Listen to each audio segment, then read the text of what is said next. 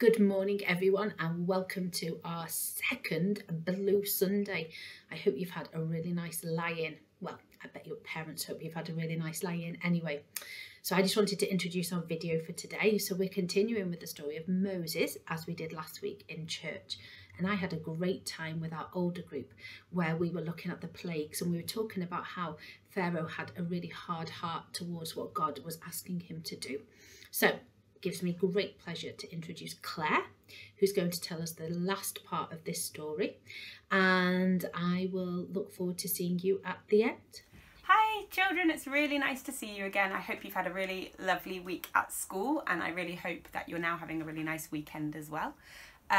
So it's my turn today to do the kids work talk. So we're talking about the end of the story about the Israelites in Egypt with Pharaoh, and I'm sure you can remember from last week that there had been nine plagues that God had sent. So now the Israelites were needed to get ready for the next part of their journey. Now I wonder, when you get ready for an adventure or for a journey, do you need to pack a bag with some things in it maybe? Do you sometimes help mummy or daddy to get ready? Oh, I hope that you do. What sort of things might you need for going out on a journey? I've got a bag here. And in my bag, I'm going to pack some things that I quite often take if I'm going out on a journey or a little adventure. I have got a drink, a nice cool drink of water. I'm going to put that in my bag. I have got a snack. I've got a nice juicy apple and I've got a cereal bar. So I'm going to put those in my bag as well. And also, just in case I get a little bit cold, I have got a nice warm jumper. So I'm going to pop that in as well. Are they some of the things you might sometimes take for a journey? Or can you think of maybe some other things as well? Well, the Israelites were told by God that they needed to get ready for a journey. And the way that God told them was through Moses. Now, Moses had been told in the last story, and I'm sure you remember, to go and speak to Pharaoh. And he said, let my people go. God says, let my people go. But what did Pharaoh say? Yeah, you're right. He said no. Can you remember? Each time God sent a different plague. There were boils, there were frogs, there were locusts, there was darkness, all kinds of things that happened. And each time Moses went back to Pharaoh and said, now will you let my people go? And Pharaoh said, no. So, finally, we had had 9 plagues, and now we are on the last one. And as you know, I like to tell my stories in Lego, so I have made a special Lego story for you today. Now, here is Moses with his staff, and he is going to go to Pharaoh, and he is going to say to him one last time, will you let God's people go? Here's Pharaoh in his throne room, and he says no. So Moses tells him, if you don't let God's people go, then something very, very bad is going to happen tonight. All of the firstborn in every family in Egypt and all of the animals as well will die. It's a bit of a scary thing, isn't it? But you know what? Pharaoh still didn't listen and he still said no. So Moses had another job to do. He went to all of the Israelites that were living in Egypt. And I'm sure you remember that the Israelites, I've got a little family here, were Pharaoh's slaves. They were having to do all of the bad and horrible jobs for Pharaoh, and he was treating them very, very badly. So Moses went to the Israelites and he said, God has told me to tell you some very, very important instructions before we are ready to go on our journey. You need to kill a lamb to eat. And here is my lamb. Now, he's a lot bigger than a lamb. He's actually a lot bigger than all the people, but I thought we could still use him for our story. So there he is, our giant lamb. We need to kill a lamb, roast it over a fire, and eat it with some herbs and make some bread as well. So they had lamb with herbs and bread, and they had to eat it for their last supper in Egypt.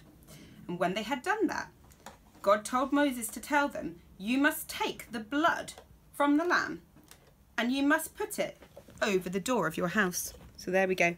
That's what Moses has just done there. And when you have done that, you must wait inside inside your house and wait until Moses tells you that it is time to go. So you know that is what all of the Israelites in Egypt did. They got themselves ready. They had this meal with bread and lamb, and then they put the blood over their doors. They didn't really understand why they needed to do it, but they trusted God and they did it anyway. So the Israelites are going inside their house now, ready for their next instructions. And you know, that night, the awful thing that God had said would happen did happen. And the Egyptians were so sad because the firstborn in each family had died. But God had kept his promise to the Israelites and he had kept them safe. They'd listened to his instructions and they were all okay. And that finally meant that Pharaoh said, okay, do you know what? I've had enough. You can go. Leave Egypt. And so they left. They got all of their things and they got ready to go on a very long journey. And they had everything that they would need for a new life.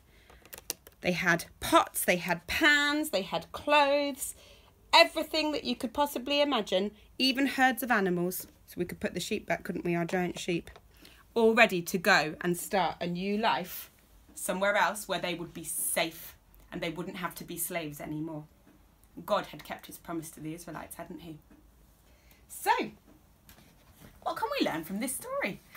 Well, we aren't slaves in Egypt, are we? That's not something that we have to worry about. But we do still need God, and we need God to be able to forgive us for our sins. That's what we say sometimes, don't we, as Christians? And that means just all of those little things that all of us do wrong every single day, because nobody's perfect. Everybody does wrong things sometimes.